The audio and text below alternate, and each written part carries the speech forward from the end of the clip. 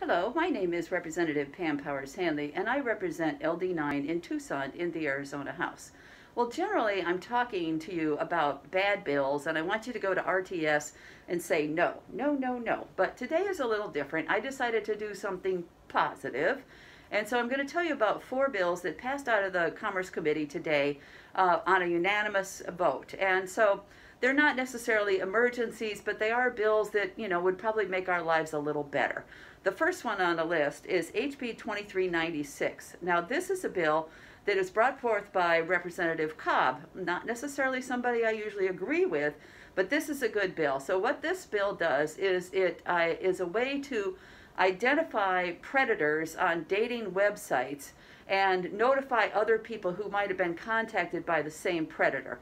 Now, if you've ever been on a dating website, you know that they're infamous for people of lying about different things. So it's not going to get rid of those little lies about your weight or your age or that picture that's 20 years old, but it's going to go after people who, send you an email or a contact saying, "Hey baby, you look lovely tonight," and then get a conversation going. "Oh, I'm looking for a soulmate. You seem to be the perfect person for me. By the way, I'd like to come see you in Tucson. Why don't you send me $2,000 to get there?" So it's that sort of thing. So this is the fraud going after money, buttering somebody up who might be lonely and taking advantage of them. So this allows the dating site, once somebody who's been identified as a predator, it allows the dating website to tell other people who they've had contact with that this person is somebody that they should watch out for. So I think this is a good idea. The next one is HB2305. And so this is a bill about microbreweries and micro distillers. And so if you've ever been to a microbrewery, you know that there are those huge tanks and there's lots of infrastructure involved in making beer, right?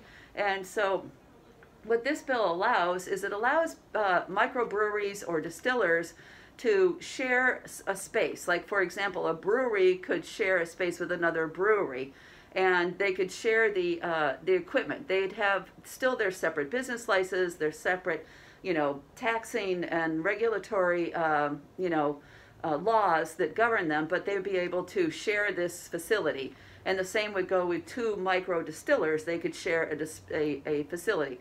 I think this helps the smaller distillers and the smaller brewers, and so I think it's a good idea. The next one is 2382.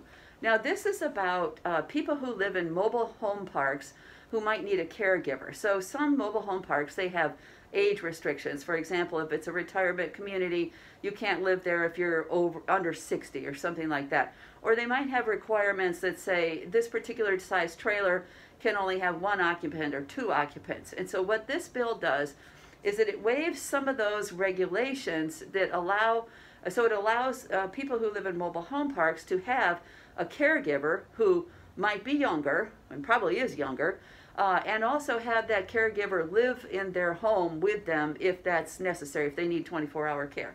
So again, this is going to help people who are ill or elderly have a caregiver, and if they live in a mobile home park. So I think this is a good thing. This is going to help people out. And then lastly, HB2697. Now, this is something that everybody on the Commerce Committee could relate to. And so this is a bill that makes it easier for people to get out of spa contracts and gym contracts. This bill was brought forth by the Attorney General because they noticed during the pandemic so many people had a really hard time getting out of these contracts. And so this leaves the reasons to get out of a contract the same, but it makes it easier to get out because it adds email and electronic communication.